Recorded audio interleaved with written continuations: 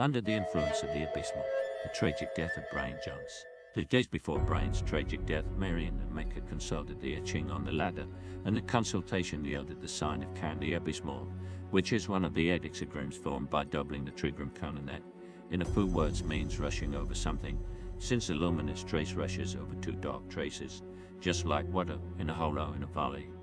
If we apply this sign to man, it would then represent the heart, the soul enclosed in the body. Perhaps Brian, who was once the heart and soul of the Rolling Stones, also found himself trapped and overwhelmed by the talents of his bandmates Mick and Keith that would be reflected in the dark lines of the trigram, Brian then being the luminous trace from which these dark traces sucked all its light, something like a star being devoured by the collision with 2 immense black holes. At some point, Mick and Keith were impressed when they saw Brian's intense performance with the Blues Incorporated, and perhaps it was the reason the Rolling Stones rallied around him. But that leadership was vanishing like clouds because Brian never adapted well to the worldwide fame that the group would obtain and the direction it took, and also due to his fragile and narcissistic personality reflected with a certain evil in the album cover, Flowers, in which he was represented as a dry stick without any vitality. In such a way that this leadership was surpassed in time by the immoral hardness of Mick. It seems Brian was never able to integrate his extraordinary talent into his true self, and this talent remained as a simple narcissistic image that prevented him from enjoying it and perhaps also prevented him from surviving. The name of the consign is found repeated in the hexagram, hence the sentence repetition of danger is attached with this. What this wisdom book of the I Ching intends to point out is an objectively dangerous situation to which it is necessary to get used to in order to survive,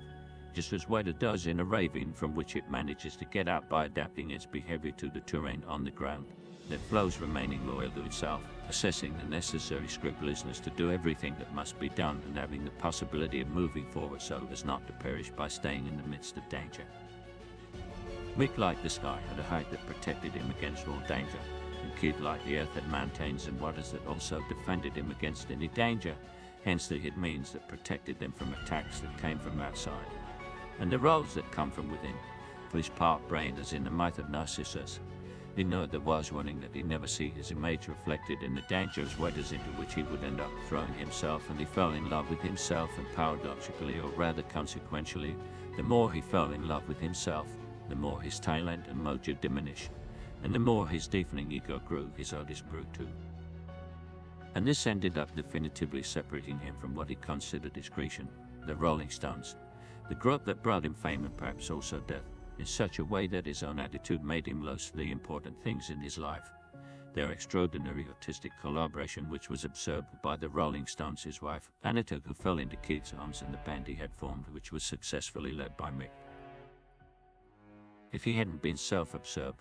leaving the Rolling Stones could have been his artistic liberation, but unfortunately it wasn't. His indifference towards others, just as Narcissus was indifferent to whoever fell in love with him, the Musich of Mount Helicon, from whose mouth came the most beautiful words ever named, and who was punished by her by taking away his voice.